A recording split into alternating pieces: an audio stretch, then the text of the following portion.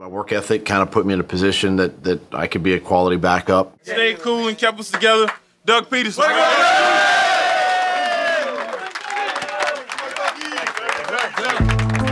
know, I had a chance to work, obviously, with Brett Favre, you know, for 8 years in Green Bay, and those last couple kind of got my coaching juices flowing a little bit. The career backup took the road less traveled to an NFL job, starting in high school, where he coached Calvary Baptist in Shreveport, Louisiana. And kind of the theme all week was finish. Finish the play, finish the quarter, finish the game. And that's what they did. They came out and played extremely hard and extremely well in this ball game.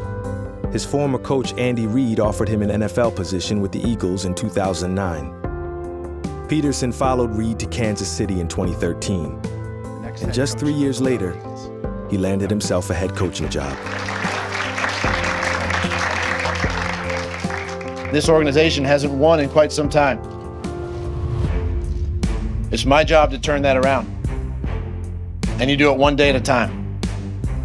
You do it one player at a time, you do it one coach at a time. With a lengthy rebuild seemingly ahead, Peterson was viewed by many as nothing more than a temporary placeholder. There's always doubt, there's always skepticism. I knew there were going to be articles written. Nobody knew who I was. I had no previous coaching experience. I was just a coordinator, a position coach. He's been with Andy Reid for so long, and you know, Andy, you know, basically said, you know, here's Philadelphia, go hire Doug Peterson. You know, Andy was one valuable voice amongst many. It reminded me of what they said when we hired Andy Reid. The worst coaching hire, he never really called the plays. What were they thinking? Everybody basically, you know, said that I was going to be a one and done. That underdog thing that came along with that team, it started with our coach. We're going to come to work every day. As coaches, it's our job to make you better. The first thing he did was tell me about the coaches on your staff. And he didn't care where they came from. He didn't say, I need my guys in these positions. He said, if you guys feel that strongly about these guys, I want to keep them. Peterson kept 6 assistant coaches from the staff of the departed Chip Kelly. You know, I felt like I had hired a really good staff. You know, I wanted, obviously on the defensive side, somebody like Jim Schwartz, who had former head coaching in his background, and so it kind of gave me a level of comfort. I knew the defense was going to be taken care of with a guy like Jim. You know, the other thing too was making sure that the quarterback position was right. I mean, that was kind of the first task when I hired, you know, D. Filippo and Frank Reich as my offensive coordinator. And, you know, 3 guys that have been around quarterbacks. We had to make sure that our quarterback position was right. One of the coolest things about going there was having a chance to draft a quarterback, to go in saying, hey, we're looking for the quarterback of the future of this franchise. We just traveled the country working out these top quarterbacks to try to find the guy that would fit the Philadelphia Eagles. What's the first thing that's going through your mind? Well, I'm thinking, I'm seeing the boundary safety. During those travels, it was really evident that Carson Wentz was the guy. Middle, so it's one hand working the interior. Once we identified the franchise quarterback that we were interested in, how do you go from 13 to get up there? It took a 2-step process, brilliant. GM Howie Roseman pulled off 2 trades to get the number 2 pick, and the Eagles had their future in place. With the second pick in the 2016 NFL Draft, the Philadelphia Eagles select Carson Wentz, quarterback, North Dakota State. Congratulations. Appreciate it. Hey, I'm excited. You know, all I was thinking about today was when you were here in the building, and the way we finished our meeting, and we were like, man, we'd love to have you in this room, and you looked at us and said, hey, make it happen. Carson Wentz showed promise in his first year, but the head coach was criticized often and had fans openly wondering if he would be the guy to lead this team to a Super Bowl. They kept it conservative, and Ryan Matthews lost it. You know what? The Eagles coach is a moron. He's a moron. I don't want to hear about how great Doug Peterson is a coach. He stinks. You learn from your rookie season. There were some bumps that first year. That's the last thing they wanted to have happen. That turns what would have been a 40-some-odd yard field goal into something a little bit more difficult. Doug Peterson, you ruined this game. You blew it. It's quite obvious. A little surprised by this decision by Doug Peterson that, on the road you get a chance to make it a one-possession game with a field goal. Let's settle for the 3 points. Here's Wentz. There's nothing out there, and Wentz is swallowed up. That play did not have a chance right from the start. I mean, they were tough on him. He never batted an eye. He never sweat. He just kept moving. Getting a Chip Kelly feeling about Doug Peterson. I mean, I knew in my heart, I knew the type of play caller I wanted to be and I was going to be. And I learned from the first year from the standpoint of, look, if I'm going to make a decision for the team in game, I better spend time in the off season and in training camp going through that situation with the guys so that when we're, in a game and it comes up, we've been there before. Doug Peterson needs to fix his act, man. He needs to fix his act right quick, or he's going to be right gone, and we're just going to become the Browns of the league.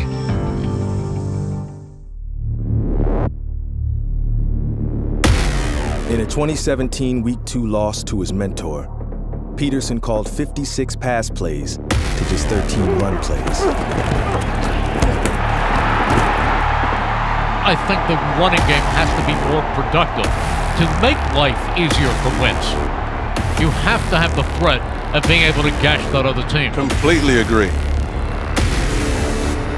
That's not a balance for success. It starts with me as a play caller. By no means do I want to throw the ball that many times, but we got to get the run game fixed. For me, the decision to continue to throw was, looking back on it now, was obviously not the right decision. We're all going to make mistakes in this business, but you have to learn from them. Eliminate the mistakes. All 3 phases. And you come out on top of these games. And it's a little different feeling in here, in the dressing room. Following the game, Peterson was approached by his own players' council, who requested he adjust his play calling. Their plea did not fall on deaf ears. He established a leadership council right away in his tenure, so when players come to him with suggestions, he's open to them. It was great to get the feedback from the guys. It was positive. It was constructive. It was pretty cool to see, Doug really embrace kind of the players' feedback and really put it to use and really took it to heart. What does that say about the head coach? I think when you're a coach, you have this mindset that we're going to do it my way. Everything's going to be my, that's not going on here. Everybody needs to talk and make sure that you know what's going on. Right. And that's something that we've struggled with before. Yeah. It's not my way or the highway philosophy. It's a collaborative effort. It always has been, always will be. We just got to get it fixed. No ifs, ands, or buts. We got to go to work. So we got to run the ball. What's that? We got to run the ball. Yeah. The following week, the Eagles ran the ball a season-high 39 times for 193 yards. It goes to Clement. Clement outside. He's at the 10. He's at the 5. He's in the end zone. Corey Clement. But it was a last-second pass play that may have saved the season. 24 apiece. 7 seconds left. Ball at the 38. Wentz takes the snap. He's looking, fires on the far side, and is caught stepping out of bounds with 1 second as Alshon Jeffrey. Field goal. Coach puts a very high emphasis on what we call our mock game, and we always practice, 2 or 3 of those situations each week, whether it be a Hail Mary pass into the end zone, whether it be the Olay call like that was. As a coach, it was really neat because we harp on this kind of stuff all the time. I feel like we wear it out. You rep it over and over again. And these are the kind of plays that you might only run 3 or 4 times a year. Timeout. We still got a timeout. We go, same thing, gun tray left, a bunch. Coach Reich had made a coaching point on that play the week before that he wanted Nelson to get more vertical on his route. If he would have gone right to the flat, I'm not sure the corner would have bid up like he did, which would have allowed us to make that throw to Alshon. That's really was indicative of the whole year. There was a trust factor, there was a attention to detail, and then there was a consistency in the approach of preparation that led to that kind of a moment. He can hit this? This is a 61-yard field goal attempt. Ball is spotted. The kick is away. And the kick is... It's When it came off his foot, I felt real good about it. And then I would say the hard thing about being a coach is as soon as it goes through the uprights, you're already worried about the next week, you know? So it's like, gosh, I mean, that's the coach's life. There's a lot of twists and turns in this season. What a game! Who knows if we miss that and they beat us in overtime? Does it ding our confidence? Are we still a good football team? Great job, bro. Great job.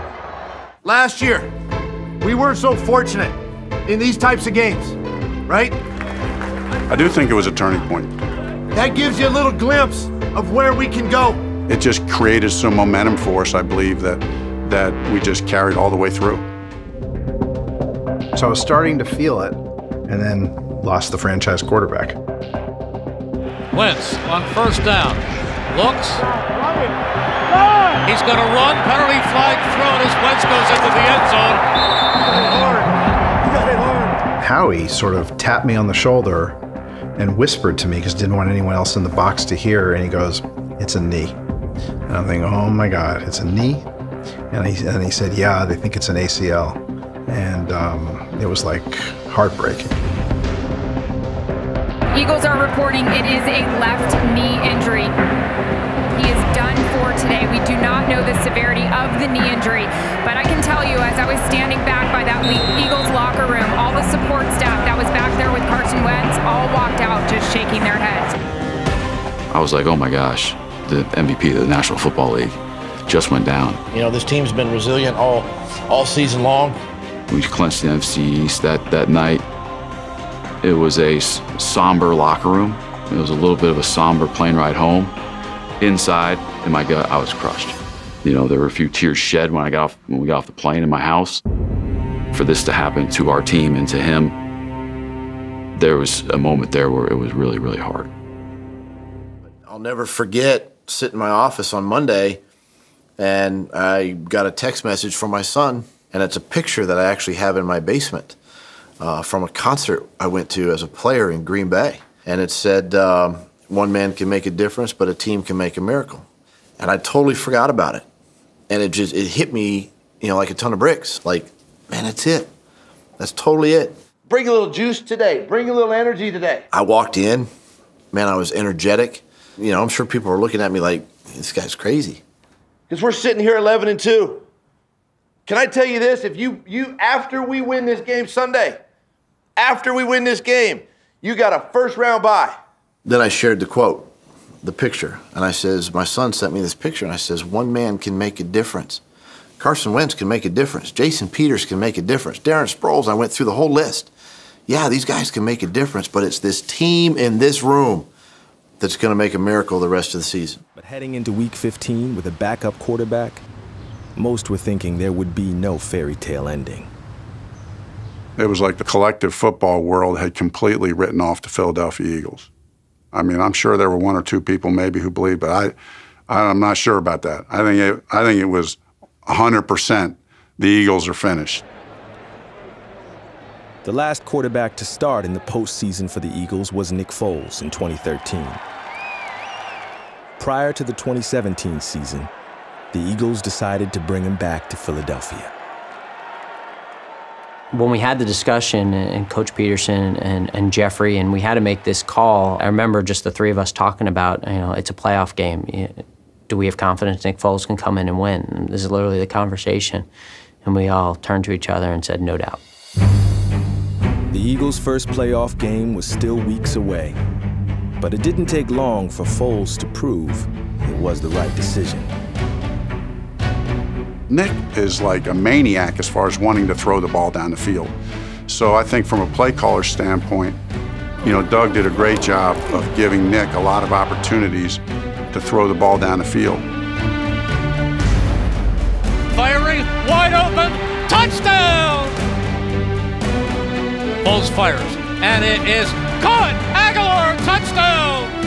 And the Eagles are now 12-2. They are one win away from a bye throughout the playoffs. A late come-from-behind win against the Raiders on Christmas clinched home field. But the Eagles did not look like a team primed for a Super Bowl run. Against the Raiders on Monday night was not pretty football. That's when we really started as a coaching staff, to really hone in on what we felt Nick did well. I went back and studied some of his tape when he was with the Rams. I studied some of the tape when he was with the Eagles, under Chip Kelly.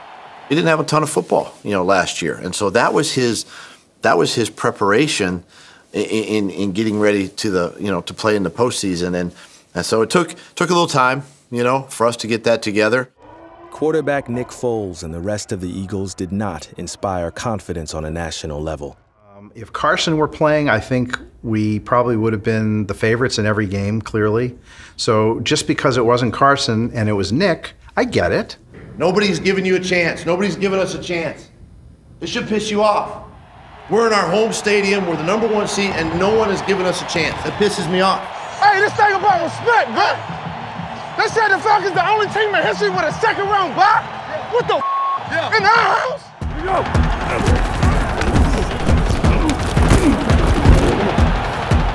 A funny thing happened with the matchup between two of the NFC's top 4 offenses. A defensive battle broke out. Love the way this defense is flying around, getting after the football. Atlanta started with the ball on their own 24-yard line. 13 plays later, it was at the Eagles' 2, and it was 4th down. Hey, this is the season. That's it right here. Let's go. This the season right here. You knew where the ball was going, and it was a play that we talked about over and over in practice. All right, this is 4th down. All right, here we go. They were like, we got this. Don't worry about it. It's 4th and 2. We got this thing won. My mindset at that time on the sideline, it was cool jazz. It was right here. Biggest play in ages. This isn't the play of the game, folks. This is the play of the season. I knew someone was going to make a play. Ryan rolls. Ryan pumps. Ryan is throwing it up in the air. Incomplete! It went from smooth jazz right there to obviously Iron Maiden there in 3 seconds when that ball hit the ground.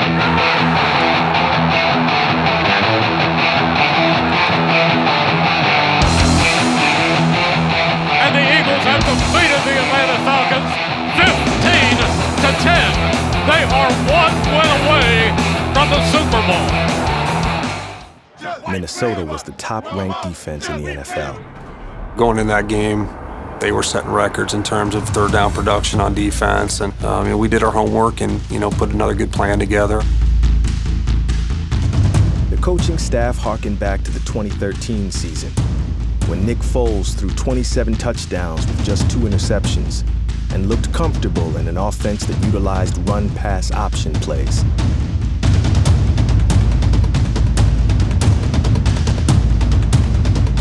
We had busted out some new RPOs to take advantage of Harrison Smith. He likes to give you false looks. He'll like to start down the line of scrimmage. He likes to go back to the middle of the field late. He tries to play with the cadence with the quarterback.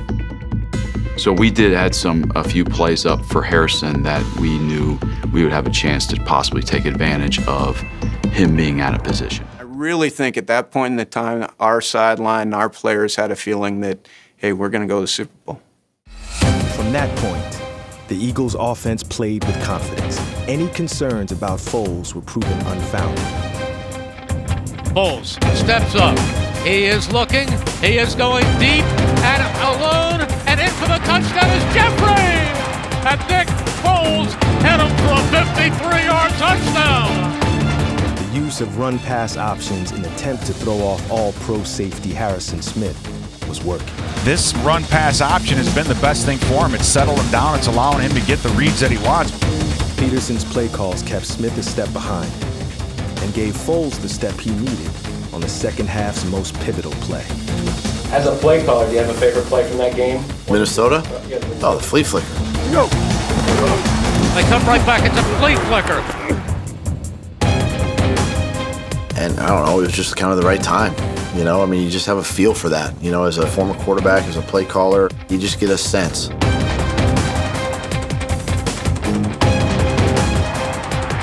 it is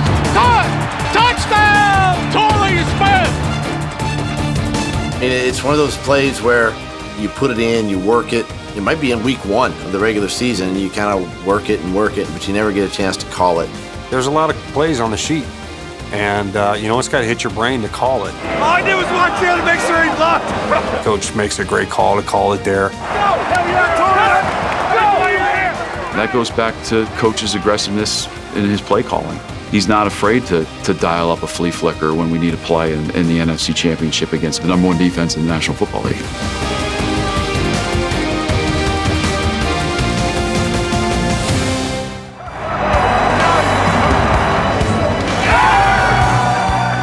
In what was just a 2-year turnaround, the Philadelphia Eagles were Super Bowl bound.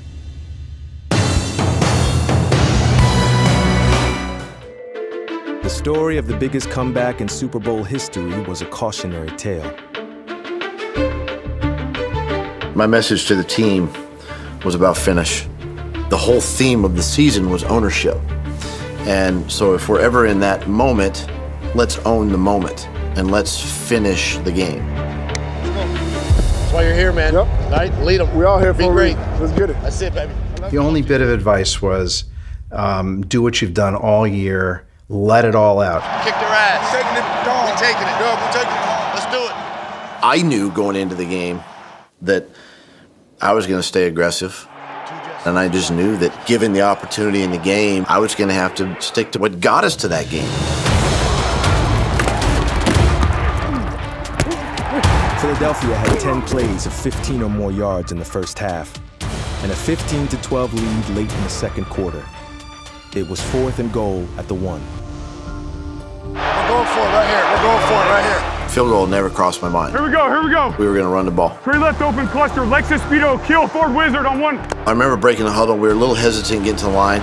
We got to go, guys. My eyes were on the play clock, and it was winding down, so I ran down the sideline and burned the timeout. We go timeout. Timeout gets called, and you know, Nick comes over and he suggests it. You want Philly? Yeah, let's do it. Let's do it. Hold on. Here we go. I just looked up and I was like, yeah. Because it's one of those moments where you're like, this is the play that's going to win you the Super Bowl. Philly special. And I was like, here we go. Here we go. Here's Philly. Philly special. Philly special. Ready? Foles in the gun. Here we go. Clement now lines up behind Foles. Easy. Kill. Lane. Goes directly to Clement. Reverses it. The pass goes into the end zone. And it is a touchdown by Nick Foles. They brought it out in the Super Bowl. There's a lot of moving parts to that play. Kill. Lane. That's what was really cool. The surprising element is Nick Foles being on the end of the pass. As his position coach, you're like, oh, please don't drop it. Let's go. I was doing it right there. I know. Great call. Good call, dude. As much as it looked like it, Philly special was not some play drawn up in the sand. We had lists of trick plays. And so we had the Philly special that Chicago had run the year before against Minnesota on tape. Here is an end-around throw. Meredith throws, right side, Barkley's in, touchdown! The only player on the field for both plays is number 17, Alshon Jeffrey. Alshon does exactly what he's supposed to do, diving inside and getting the corner cleared out of there.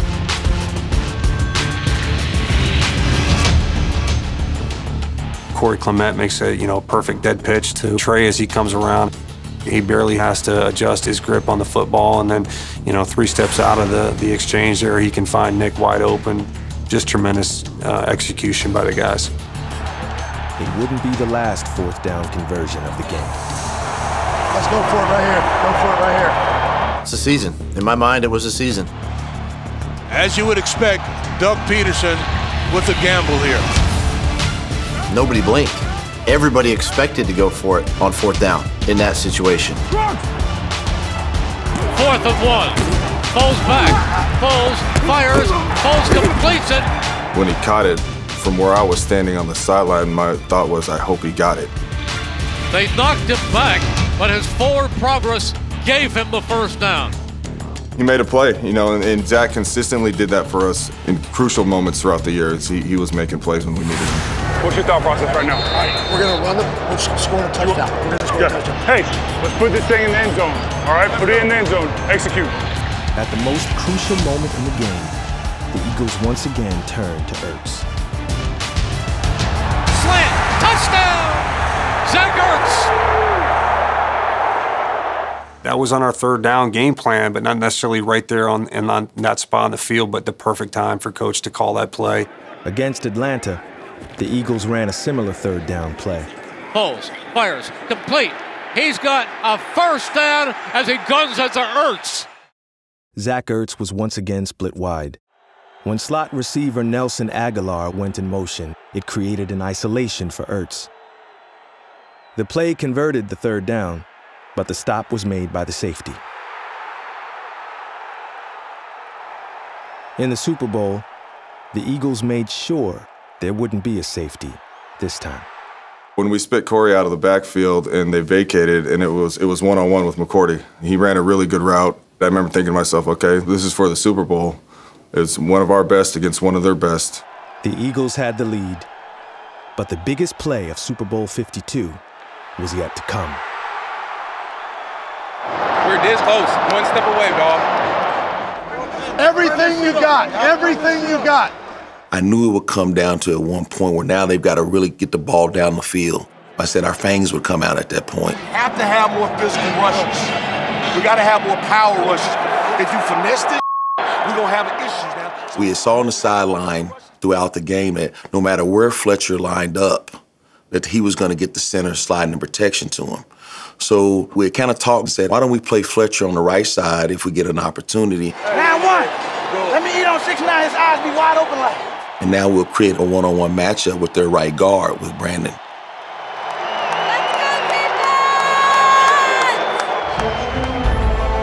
The Eagles are 2 minutes and 21 seconds away from winning a Super Bowl. Brady back again.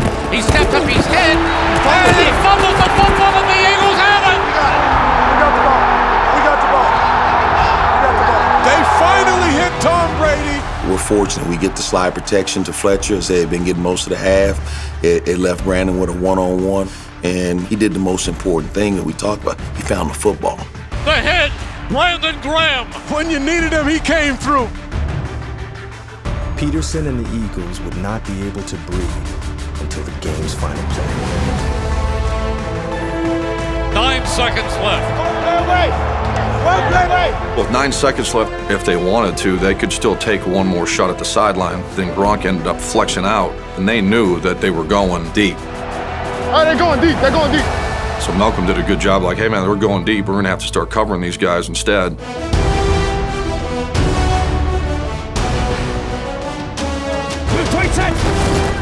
Brady has to make Brandon Graham miss, makes a great play to make Brandon miss, and all of a sudden, again, it was slow motion. That ball's in the air. Brady, he's back again. It seemed like it took about 9 seconds just to reach the ground.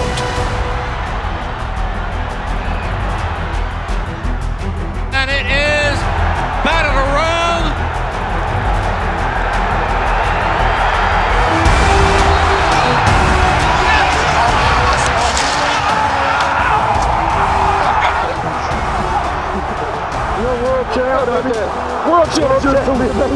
The thing I remember most was looking around the crowd and realizing that I was actually getting the confetti on top. And the game is over! The game is over! The Philadelphia Eagles are Super Bowl champions! Let the celebration